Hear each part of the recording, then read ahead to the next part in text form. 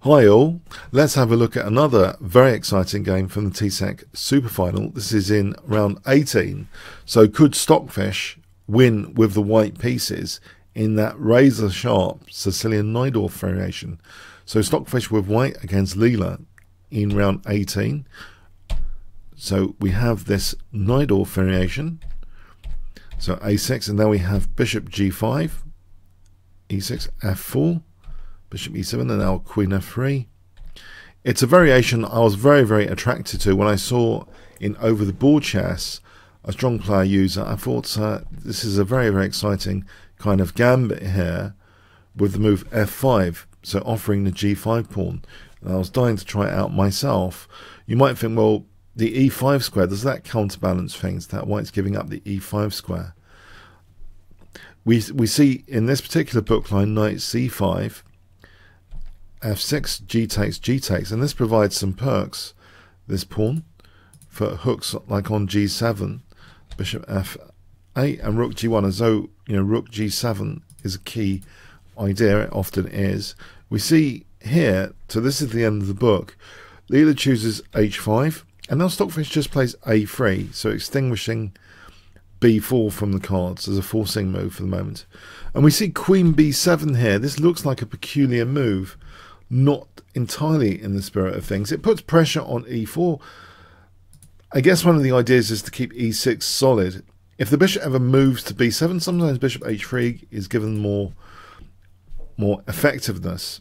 So for example, if we look at bishop b7, which looks in some ways more natural here, then bishop h3, this isn't as solid when the bishop's not on c8. So this position is an example. It seems technically to be really favouring white because rook g7 is going to be strong.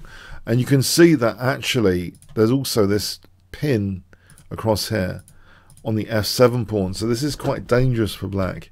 This kind of thing, there's knight takes e6, it's very dangerous. So there's very interesting tactical issues going on, and this is a very scary line for black indeed. Now things like queen g8 are on the cards. This is a very hairy tactical line. You can see how it could end in disaster. So perhaps there's some justification of queen b7 in view of this kind of stuff where there's a potential pin on f7, there's potential pressure on e6. The bishop is remaining perhaps more solid there. So we see b4 though from Stockfish, and now the knight goes back. If the knight goes to a4, it gives white actually after knight takes the c4 square, and again there's a lot of pressure on this structure. And again with rook g7 we're again igniting this potential pin scenario stuff.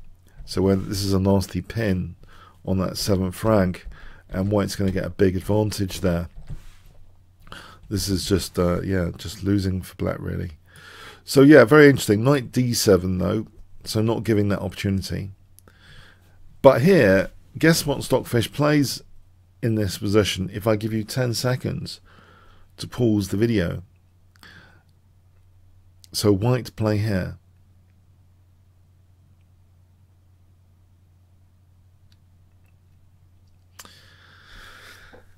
Yep, no pin needed. Knight takes e7. There's not even a rook on g7 here. And knight takes e6 is played. So what's the idea of this? F takes f7 check. So this is liberating that f file a bit more. We see king e7. If king d8, then rook g8, and you can see that bishop being pinned and nothing protecting d6 here could be a tactical concern. For example, like that loses a rook. But if black does something about the rook, let's try and be sensible. Rook takes d6 is the snag, and now with that knight pinned, rook takes f8 is threatened. And things for black are really going downhill actually in this position. For example, like this, it's all a bit nasty for black. So anyway, after f7, king e7 is played. That holds on to d6 a little bit. We see rook g8, knight e5, queen f4, and now there is a possibility. Well, there's quite a few tactical possibilities, but sometimes queen g5, queen h4, these are going to be useful. We see knight takes f7 now. It seems this is a very forcing situation. Sometimes forcing moves can really transition to winning positions. It seems here after rook takes h8, there's not too many options for black. And now another very interesting tactical move is played in this position, which looks rather devastating. In fact, these, you know, they seem like spectator pieces mostly. The queen on b7 doesn't seem that convincing either. And these guys might as well be asleep as well. So guess what white plays here if I give you 10 seconds to pause the video. So white play here. It's a rather brutal situation. White just plays bishop takes b5, rapidly opening up this f-file usage. The rook was using an important parking space on f1. So now we have a takes, queen takes d6, and now king f7. If king e8, then check, check, rook takes f8. This is just carnage, as you might imagine. This is just checkmating. So it's better to play king f7. But the problem is the f8 bishop is dropping off. And after this, in fact, there isn't too much of a game here after this next move. Can you see what Stockfish plays here, which kind of, I hate to say it, almost like seals the deal.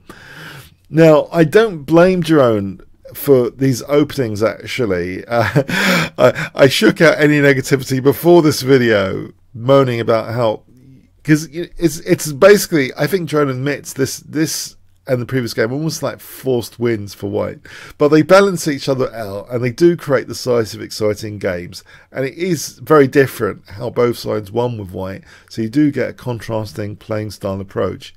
It's also, you know, both of these games are evidence that this is indeed a fantastic line to play against the Sicilian Najdorf if you do get the opportunity. So this stuff really attracted me years back with queen f3, you know, f5, you know, the idea of sacking the g5 pawn. It's a very, very entertaining line, it seems. But this next move does kind of seal the deal, so it doesn't really matter how much neural network training goes in. This particular position here, with these sleepy pieces, it just doesn't bode very well here. And white just plays, okay, queen e8. This is one of the stronger moves. It's so strong, the position, that perhaps queen c5, perhaps, is also, you know, because it's targeting two pawns, perhaps this is also nearly winning or winning. For example, like this is a very advantageous position for the table bases to eventually take over soon after. But here, queen e8, and after queen g7, yeah, we do get there weren't too many alternatives. If rook a7, queen takes h5, rook g1 check, this is just winning tons of material. That sleepy bishop, which never moved, is just taken. That's the end of that. So queen g7 is one of the better moves. But now an almighty, you know, rook f8. And yeah, this is just an extremely dangerous situation.